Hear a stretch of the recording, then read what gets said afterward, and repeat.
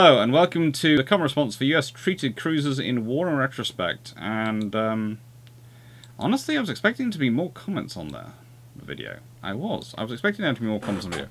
And by the way, if you're thinking the lighting's a bit weird, well, the ring light I normally use has decided to stop working, so I thought I'd just carry on recording and do shameless book plugs. Using the light of the screens and my own dappled lights to cover, and I'll figure out the ring lights issues tomorrow. It's an LED one, it should be working. So, let's start off from the first comment. Jack Ray, thank you. Thank you, Jack Ray. So, Rowan Crash, Year of the Cruiser. Is that the Year of the Dog or Year of the Tiger? Year of the Cruiser has been a great series. Thank you for Haitian Space Program. And thank you, Rowan Crash. And Wayne's World of Science. More like a Year of Hood. HMS Hood was the ultimate cruiser. HMS Hood was a battle cruiser, one word. If you want the ultimate battle cruiser, two words, then you're probably looking at good old Lexington class, because, yeah, that's what they were. And they're good at it. I've done a video about them in the Key Ship series. They are good. Tim Simmons, I always enjoy listening to you, Dr. Clarke. Especially enjoy watching you and Drac run around on the museum ships. That's going to be going on when this video comes out, so I hope you're enjoying that. I regret no longer being in a position to be a patron of the channel at the moment, but circumstances change for better soon. I hope they do, and I'm just glad you still watch the channel. Honestly, that's what I enjoy. I couldn't do all I do without the support of everyone on Patreon and subscribe channel and all those things, but yeah. Shalene, I didn't watch the cruise series and all this, but finally caught up. Thank you for doing these. One thing I'd love to see is a more in-depth comparison between the US and Royal Navy ships and the philosophy behind them. You do talk about it, but it tends to stay at a higher level. Well, the philosophy behind them is sort of an interesting area, and I'll get into that now in this recording, I think. The Royal Navy cruisers you have to think about as being a maid of all work. Okay? They are 90% of them able to do 90% of missions. They are a 70% solution for 90% of the missions. That's pretty much the Royal Navy's philosophy.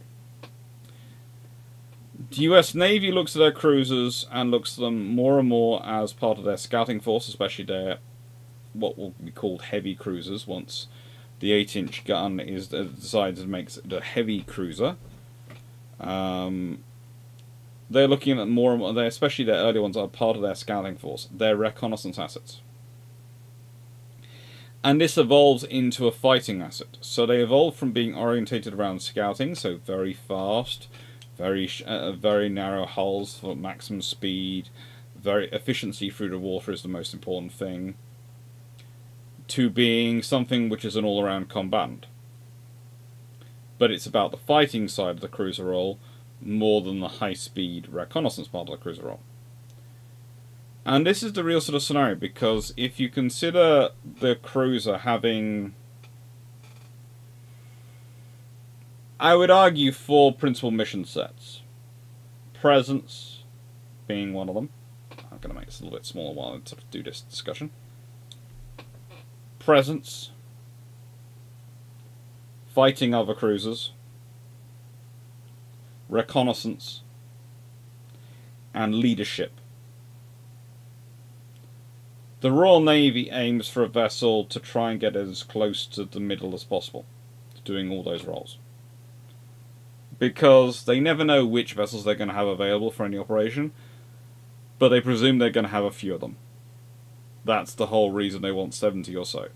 They want to have a few of them. So that's their scenario. US Navy goes, right then, we'll have some which are for the reconnaissance, sort of this position over here, for reconnaissance scouting. And they're also going to do, some of the flagship and some leadership, so they're going to be in sort of this part of the square. They're not going to be slightly as armoured or organised for fighting, but that's fine. Because, as part of the scouting force, we're also going to have ships like the USS Texas, which is going to go, yeah, you want to take on my peeps? You really want to mess with my scout cruisers? Because then you're going to mess with me, and I'm Texas. So that's part of the philosophy. the Royal Navy is dealing with a scenario where they are spread around the world, and they can have to be doing all things at all times, and they're not quite sure which ones are going to be which. The US Navy is far more able to organise its fleet.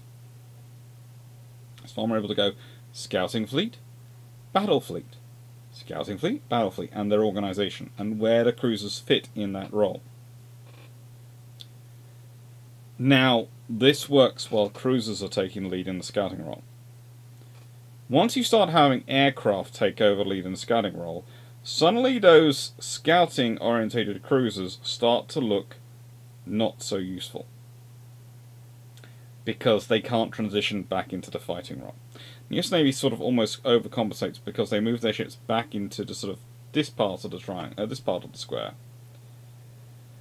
and sort of this one up here. So they're able to do presence, they're able to do the fighting, and they're able to do the presence, fighting, and sort of all these sort of roles. But they're less good at the reconnaissance one. They're not as good at going forward. And they're not as good at going forward solo. And one of the things you have to consider about the US Navy the whole way through on their solo scenario is that they're either depending upon speed to save them from issues, or they're depending on the wider group to save them from issues. They are not ever really designed for independent solo operations in terms of persistent threat engagement. What do I mean by this? Well, one of the reasons why the earlier heavy cruisers are not fitted with, later on, with hydrophones or sonar, like the British cruisers are fitted with, is because they're supposed to be going fast enough they can keep away from enemy submarines, and they're zigzag, and they're basically going to go get the information and get out. And then when you've got the fighting cruisers, well, they're going to always have destroyers around them. So you can save that space, you can save those personnel, you can save all the accoutrements that go with on fitting that equipment, and use it for something else. Because even when you're not limited by treaty, you are still limited by just size of yards and pace of manufacture, and fitting out yards, and crew and personnel and logistics, and all these things affect you.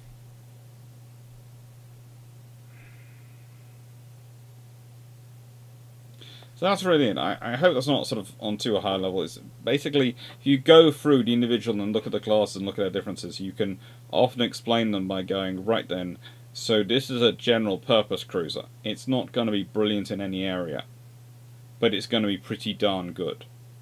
It's a 70.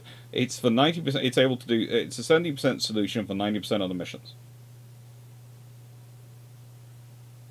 And the American ship is usually a 90% solution for about 25–40% of the missions, and a 40% solution for the remainder.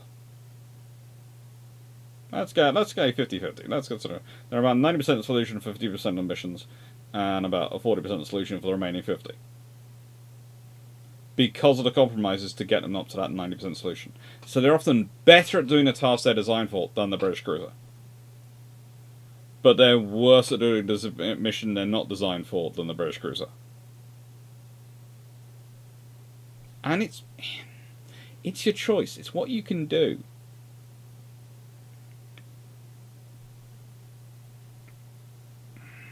When you have enough ships, and when you're able to orientate them enough.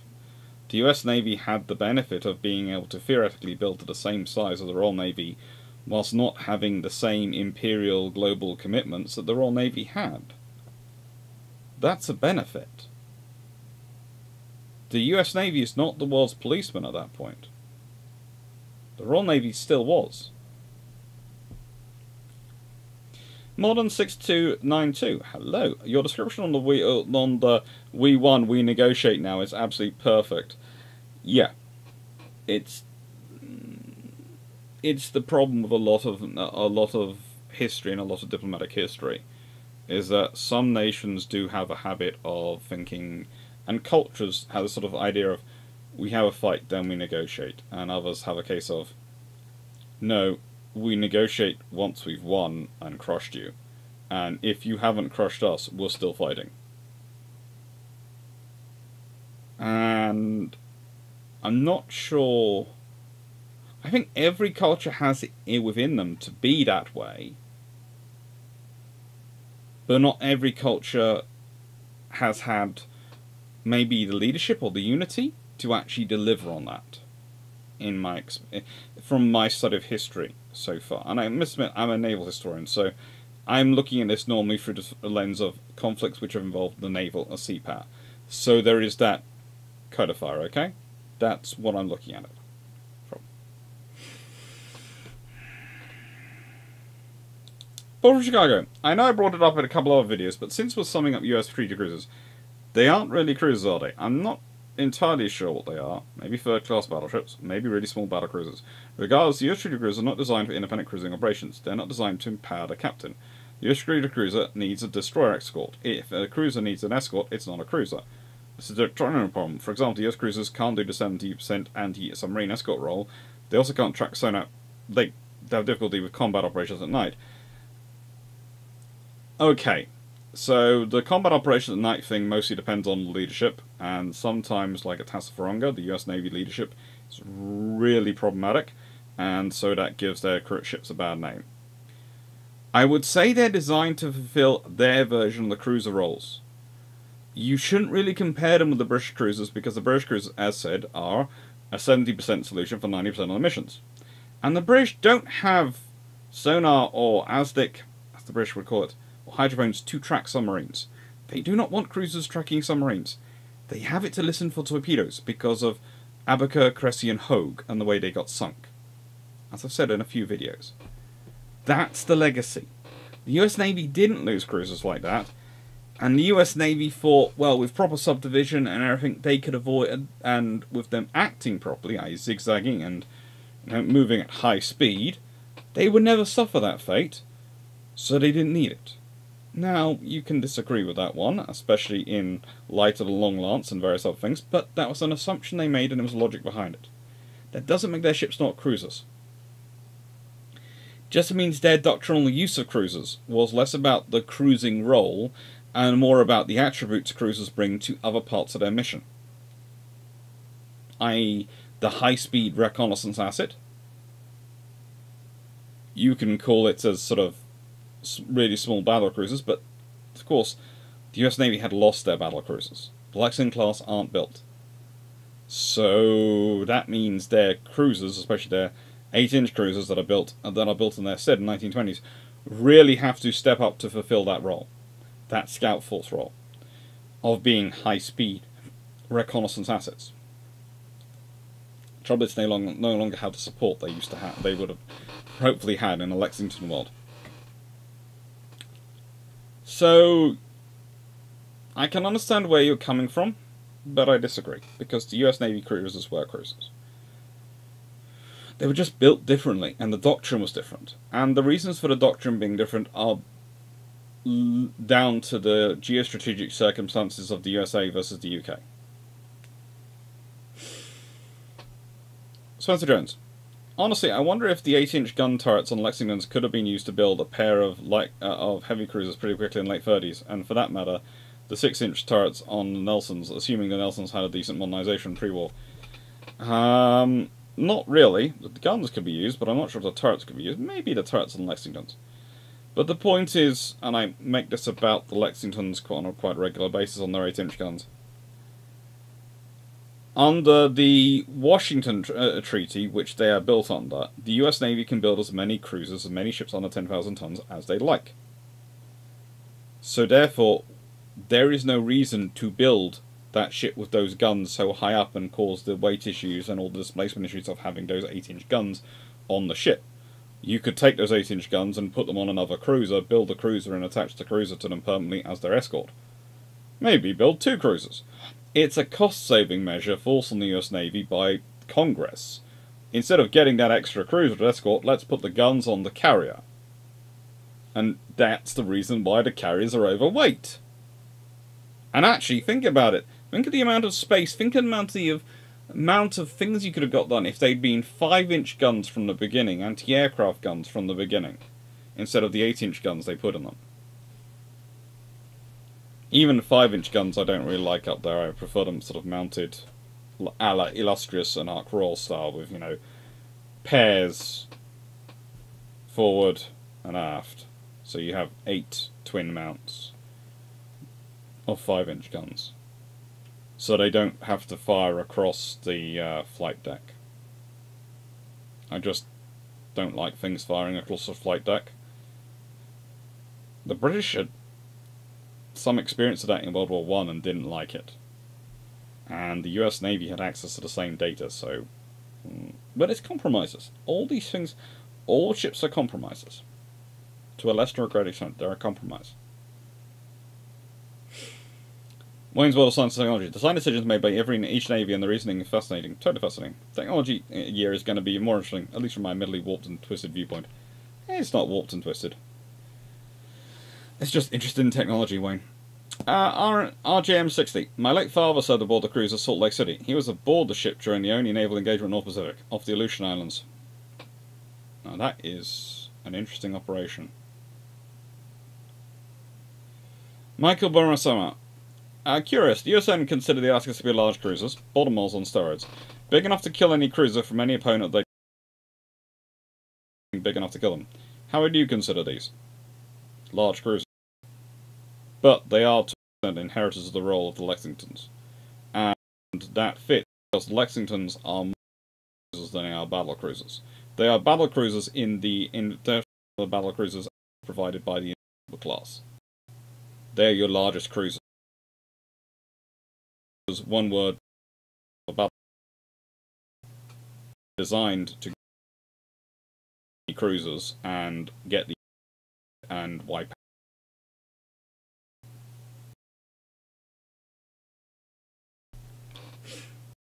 out. I asked Drakenval. Hey, it's ignores you. No. I do know, I will defend Drac, and as I said, honestly, friend Drac, it's probably on a list and he hasn't got around to it. Seriously, his to-do list on Mars long and he works non-stop to try to make headway. But now to the rest, I think I might have already covered them in one of the videos in this playlist for the S-Class, for the S-Boats.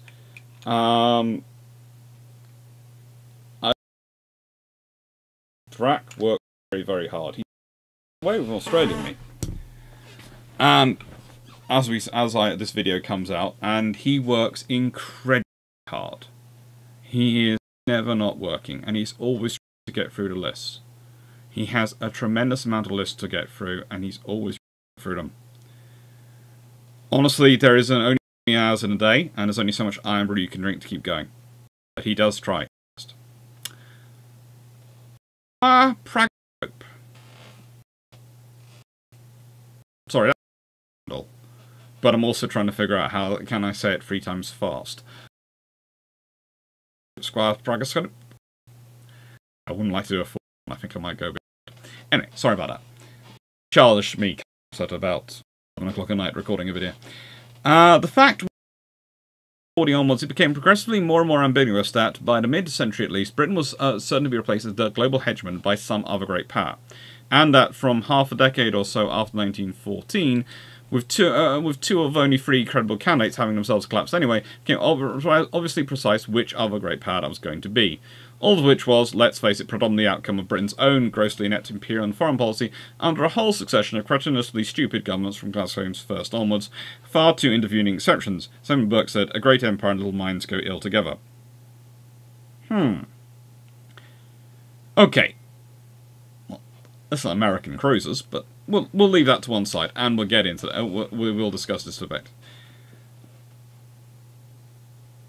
I think you have to think that the British plan was actually that the global hegemon that would replace them would be a global hegemon of the British dominions.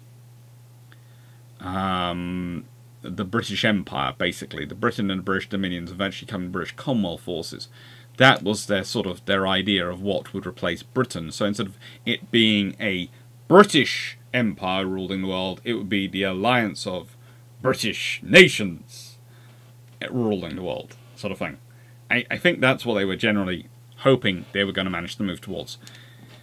It doesn't work out like that, but they do have hope. Their other thing is they do realise America's a coming power, and they notice how, in the nicest way, America's always going to become power, because it's basically a unified continent. So Britain realises that's going to be a big power, and it's very difficult to deal with that in any other way other than, let's make friends with you. Because Britain was sort of hoping that if they've got an Anglophone, the two major powers in the world, the British Empire power as a global power, or the British Commonwealth as it become, and America would be the two big global powers, agreeing mostly on most of the world issues in terms of free trade, on economic matters, on using English as language for communication, that it would be a very peaceful, prosperous world. And between them, they could keep the world in check. And there were certain efforts being put in place to try and bring America into that fold from the early on. And in many ways, you can suggest that the modern AUKUS project, Australia, UK, US, especially if, and the Five Eyes project of Australia, Canada, United Kingdom, United States, New Zealand, these projects are, to an extent,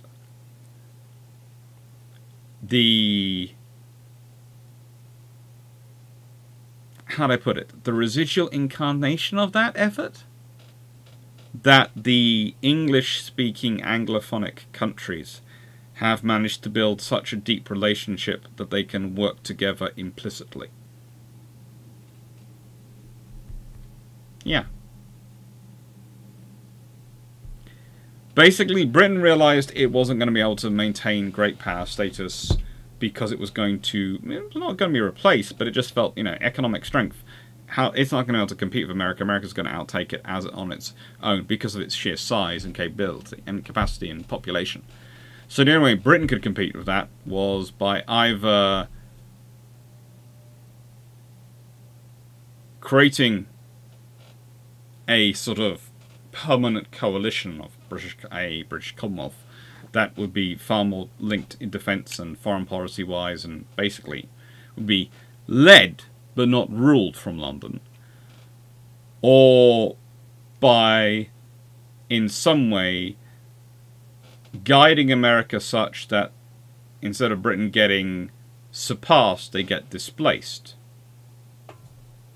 and so Britain doesn't lose when it is surpassed.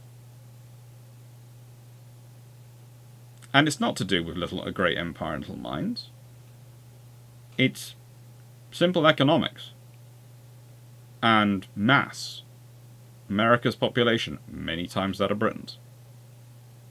America's ability to get access natural resources, many times that of Britain's because of the size.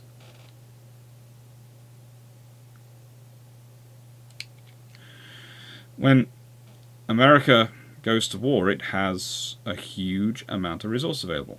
And that's it, basically. Anyway, thank you very much for watching. Hope you enjoyed. This is the first in a series of Common Response, and they're all going to roughly aim for 20 minutes. Hey, I keep saying that for videos. They're going to roughly aim for 20 minutes. Yeah, it's 24. It's not far off. Thank you very much for watching, and take care.